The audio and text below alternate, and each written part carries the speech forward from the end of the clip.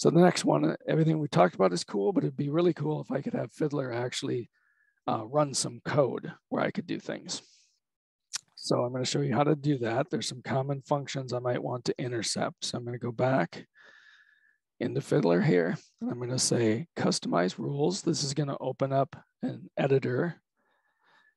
I'll just show you an example here. I'm going to find, okay, so down here, there's an event that gets fired. So in this case, it is on before request. So when the browser sends to the server, before it gets sent to the server, I want to intercept it.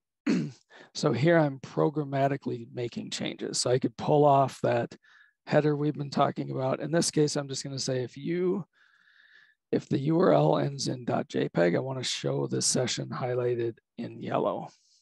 So I'm going to hit Control F5.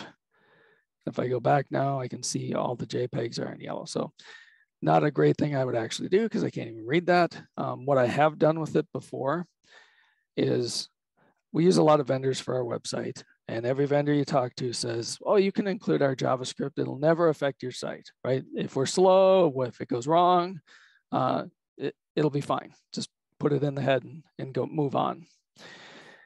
What I like to do then is I come in here and I actually write code so I can just say if I see, so I gotta see if I have an example in here anywhere. So if it's my host name or my CDN, change the colors. If it's anybody else, make it fail. So I'm saying everybody that's not my primary web server or my CDN should get back a 404. And I've done this. It's a wonderful test to run to make sure that you have your site coded in a way that none of your third-party partners can bring down your site, make it slow.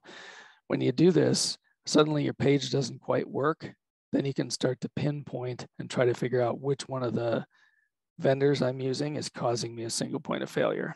Or again, here I could do a delay instead of a 404 and just make it actually, I'm going to save those changes to. It's a great way for me to see that I'm not actually impacted by third-party problems by doing that, and I can do it programmatically. So again, there's a lot of power coming with that ability to programmatically do things. There's a non-exec action one, so I'll show you that. So I customized, so I'm going to just do a clear here.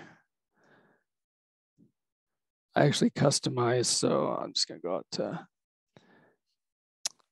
see, where do I want to go? I'll go to Bang. Well, I'll go to Fiddler here.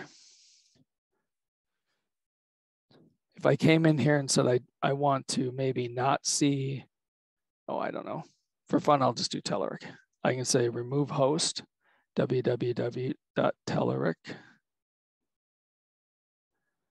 If I hit enter, you can see that it made it go away. So I actually did that using Fiddler Script. So there's a, whatever they type down here, I basically extended Fiddler to say, when you see RH down there, I pulled off that host name, and then I went through and hit all the ones that had that host. So again, just programmatic ability is pretty amazing to make modifications.